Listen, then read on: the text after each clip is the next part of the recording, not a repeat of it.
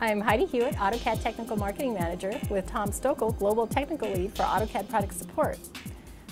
Tom, do you remember way back with AutoCAD? It used to actually run on the Macintosh. Do you remember? I do. I remember using the Mac version of AutoCAD in Release 10.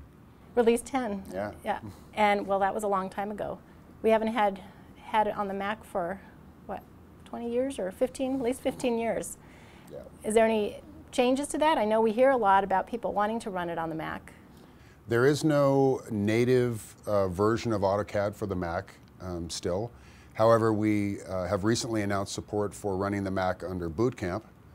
So using Apple Boot Camp, you can create another partition on a Mac and install Windows there, and we'll support installing AutoCAD and running it in Boot Camp. And then just a couple of months ago, we announced support for running it in a virtual machine, and we announced support for Parallels. So now you can use Parallels to create a virtual machine of Windows and install AutoCAD on there, and we'll support running AutoCAD in both those environments.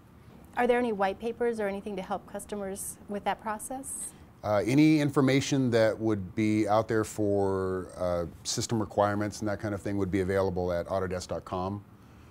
Just do a search on Boot Camp, for example, on the services and support pages, and you'll find anything that's there. It's also supported on several of our other products like Inventor and 3ds Max. Okay, great. I'm sure people will be happy to hear about that. Yeah. Thanks, Tom.